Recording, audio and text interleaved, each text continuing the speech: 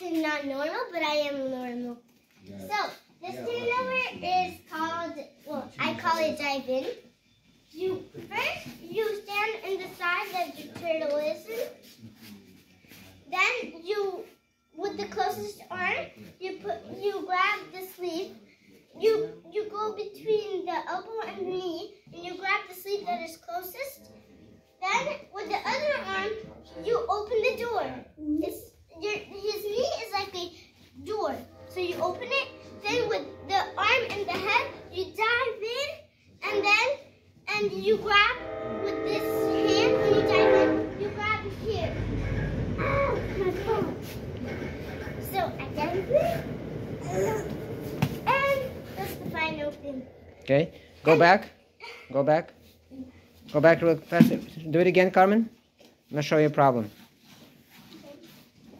When you do this, Elijah, stop, freeze there. Elijah, what are you going to do when she does this?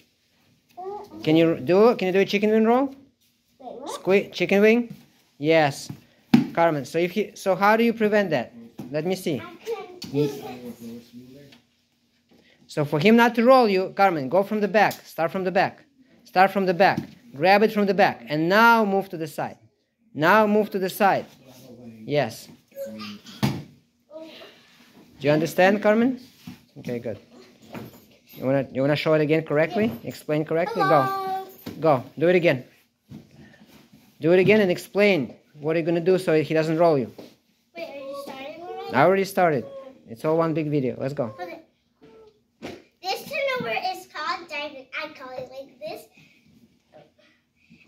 You first start from the back, because if you start from this position, there's a move called chicken wing, and he can control you like this.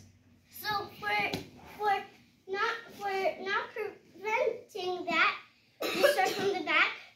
You grab the gi. Then you open the door.